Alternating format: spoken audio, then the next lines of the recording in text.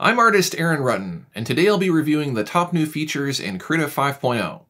Krita is a free open source art application that is available on Windows, Mac, Linux, and Android. Despite being free, it's actually one of the best art apps available. Let's take a look at what's new in version 5.0 of Krita. There are a lot of new additions and tweaks to this version, so I won't cover them all, but I will focus on the ones that are the most relevant to illustration. Let's start with a couple of small updates to the UI, and then I'll get into the drawing and painting updates.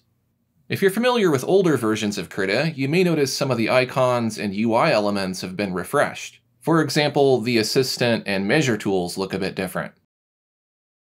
I'm pleased to see that you can now detach the brush editor and leave it open as a palette. This makes it more convenient to experiment with brush properties and create custom brushes. If you are always accidentally clicking on palettes while you're drawing, you'll be happy to know that you can lock the position and docking of palettes, or dockers as they are known in Krita. And now for some of the updates that affect drawing and painting in Krita. Drawing in two-point perspective has been greatly improved in Krita 5.0. The new two-point perspective assistant allows you to create perspective guides that you can snap your brushes to. You can edit the vanishing points and move the guidelines, and you can even limit the area that the guides affect. This could be useful if you only want to draw in perspective inside a comic panel. But best of all, the guides are subdivided, creating a grid. This helps to visualize perspective distortion and creates units of measurement that can be used to keep objects in proportion to each other. The ability to rotate rectangles and ellipses in Krita 5.0 is an interesting feature.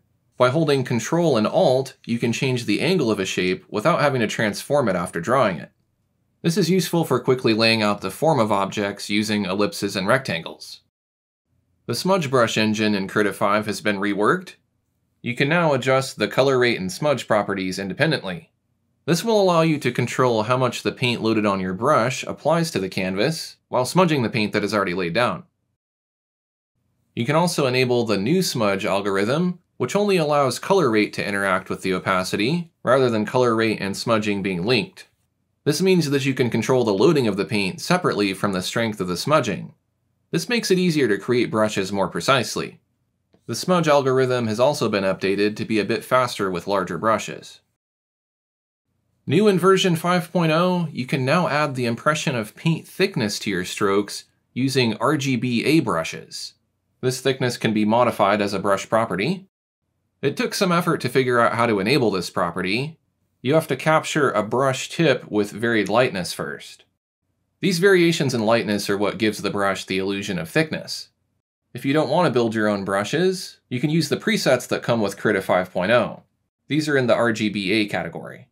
These are brushes that are using a dab that is in RGB with alpha or transparency support. Or in other words, it's a full color dab that is capable of having a transparent background. This is very similar to Photoshop's mixer brush or Corel Painter's image hose. At first glance, these do a good job of giving the illusion of paint depth. While you can adjust the illusion of thickness as a brush property, unfortunately this paint thickness is just an illusion, and it cannot be controlled globally or per layer once it has been applied to the canvas. You also cannot modify the angle or other lighting properties. If you rotate the dab, the angle of the light is fixed to the dab, so you will end up with shadows and highlights that are all jumbled up. You can blend and scrape the paint with various tools, though once you do that, it flattens the paint depth. In my opinion, this is pseudo paint thickness, and while it simulates paint thickness better than most art apps, including Photoshop, it isn't quite on the same level as Corel Painter, Rebel, or Art Rage, which offer a thickness that is more dynamic. At this point, if the paint thickness isn't a separate layer function that is rendered in 2.5D with dynamic lighting, let's not even bother calling it thickness. What Krita is offering is more like loading multiple colors on your brush or painting with a full color stamp. Still, this is a very useful painting feature that adds a lot of character to brushstrokes. I am a huge fan of texture brush properties because they are so useful for creating random and organic looking marks. Krita 5.0 has added some new modes for the texture property: hard mix, color dodge, color burn, overlay, height, linear height, and more. These modes give you even more control over how your texture renders on the canvas and how it responds to the strength of your pen pressure.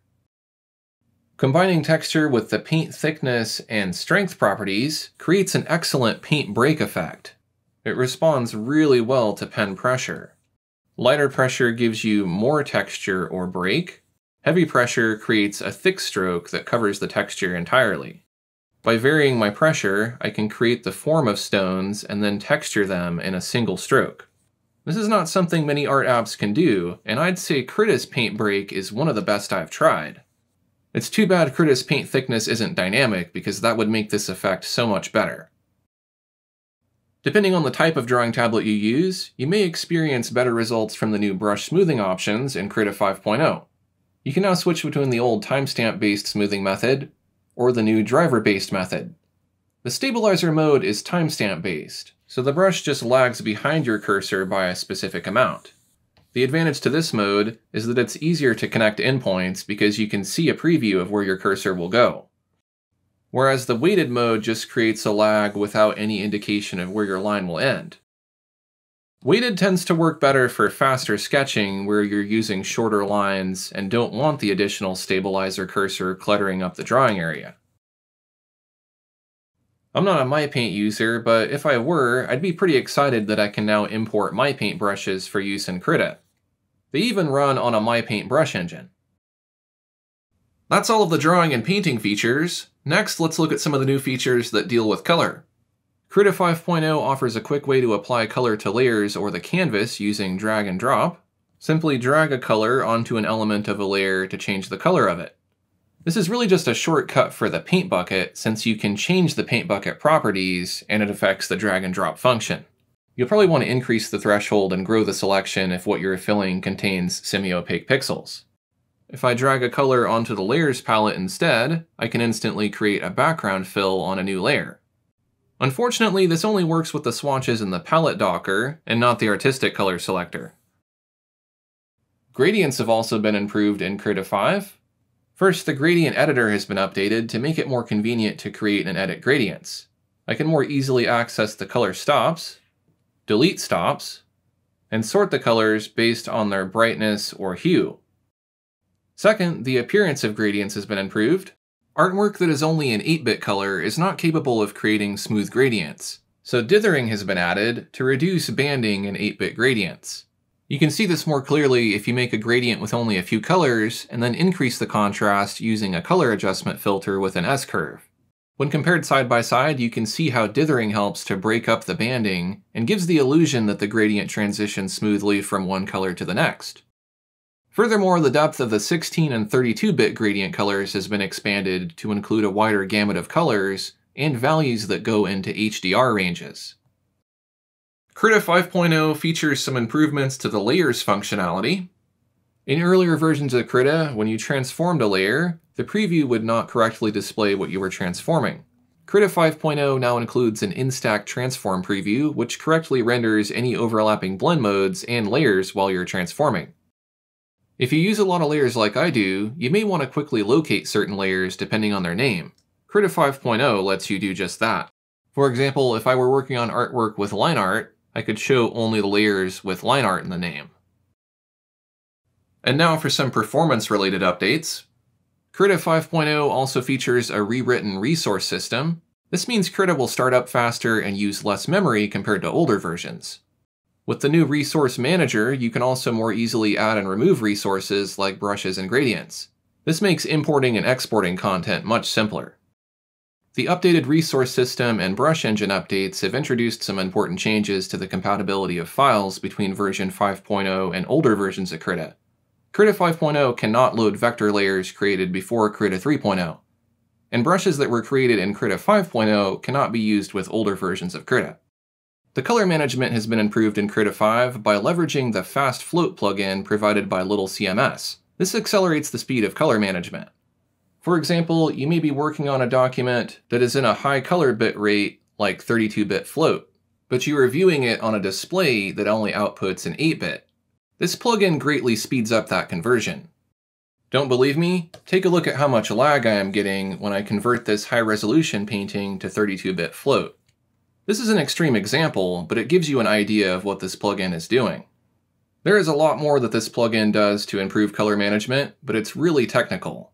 I'm no expert on color management, but what I gleaned is that Krita is putting an emphasis on color accuracy using modern solutions. The same cannot be said for many of the other top digital art applications, some of which do not display colors very accurately, while others do not even offer color management options. There are also tons of new features and updates for animating in Krita 5.0. In particular, the animation docker has been merged with the timeline docker. And there is a new storyboarding docker. I don't do much animating in Krita, so I won't be getting into the animation features, but I will show you one feature that animators and non-animators may find useful. It seems like December 2021 was the time to release a time-lapse recording feature. Along with Krita, so did Rebel, PaintStorm Studio, and Realistic Paint. While the recording docker does offer some robust options for customizing your recording, and you can output to formats like MP4, I wasn't able to have any luck exporting a video, even as a GIF. Maybe I was doing something wrong, but all of the other time-lapse recording features I have used in other art apps worked the first time. I can see that FFmpeg is required, but although I linked it, it still doesn't work. Rebel 5 installed FFmpeg on my system and renders videos just fine, so I think that Krita's video exporting must be buggy. Those were the most exciting features in version 5.0 of Krita, but do have a look at the release notes if you're interested, because there are a lot of small changes that I did not cover. For more digital art software reviews, Krita tutorials, and more, subscribe to my channel today. Thanks for watching, and I'll see you next time.